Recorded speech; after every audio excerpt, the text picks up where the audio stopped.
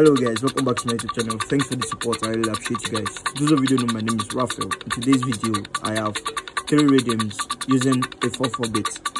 Let's get it. So those of you who need a one-on-one coaching session, you can check the description box below on how to reach out to me. Let's get it. For the first rhythm, we have mi mi do mi do, do mi do, mi mi do mi do.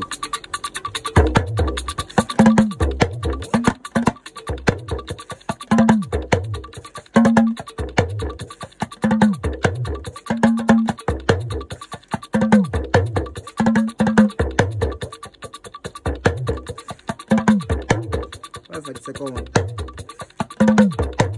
we have do mi mi do re, do mi mi do re, do mi mi do re, do mi mi do re.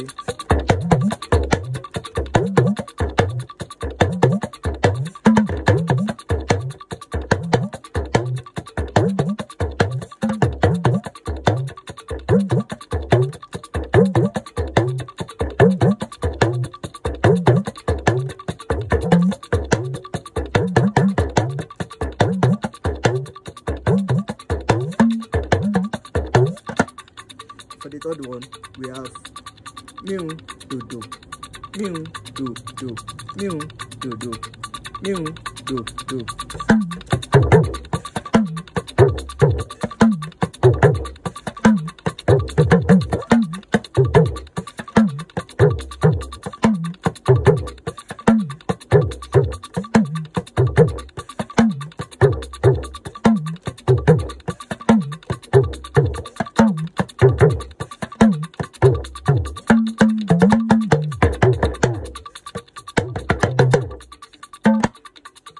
Thanks for watching this video. Don't forget to like, comment below, and subscribe to this channel for more great content like this one.